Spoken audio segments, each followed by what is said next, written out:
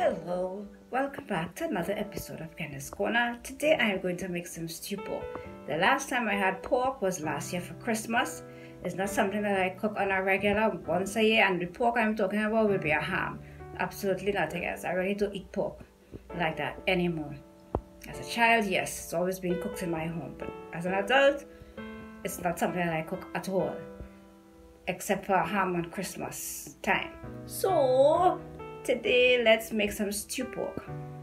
I went to the supermarket. I purchased the pieces that they already have for stewing. That's what I call stew pieces. So I bought 2 pounds of that, and we're going to cook that today. We're going to make some stew pork, rice, and some lentils. But I'm not going to show you the rice and the lentils and all that. I'm just telling you what I'm going with the stew pork. So let's get in the kitchen and cook some good stew pork with some coconut milk in it. Let's get cracking with today's recipe, stew pork. So let's go out into the garden and pick some thyme.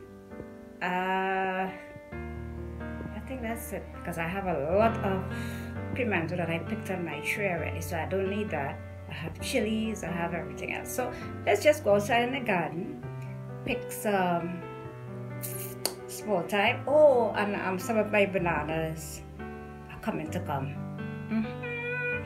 All right, let's go. Let me show you the bananas and stuff. Let's go, let's go, let's go.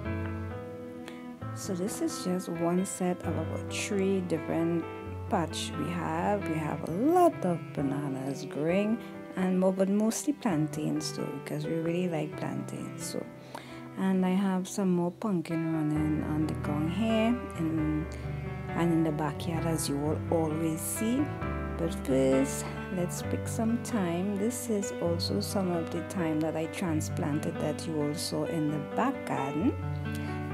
And so this is the main tree that I have here, but I want to spread it. And I have some other pumpkin, which is also in the thyme patch. This is a cousin to that pumpkin. This is also flowering. I have some Wonder of the World leaf, amazing for things like earache and stuff. This is the saffron, also some of the saffron that I transplanted recently because they're a little too thick in this area. Still have some more to transplant, but yeah.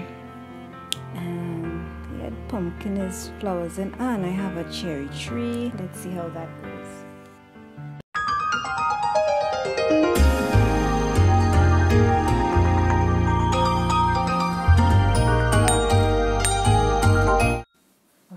So I'm going to use some of my seasoning. I also use shadow benny, cilantro, some would call it. So I'm going to, after washing my pork properly, I'm going to squeeze the lemon, and I'm going to cut up all of the other seasoning, and I'm going to let that marinate for 2 hours.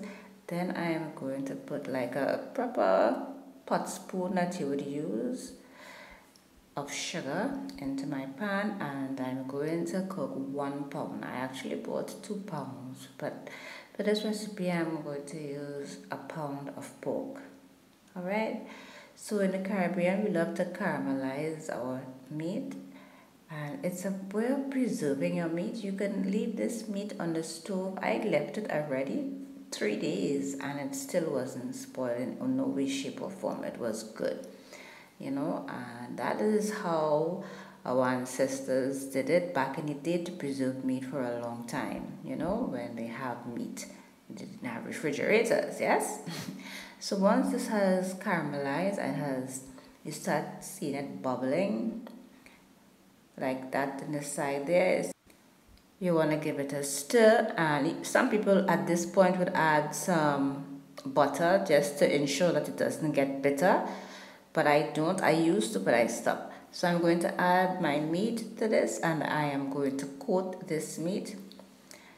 And I let that sit in that sugar mixture there for 2 minutes, and then I'm going to add now my coconut milk.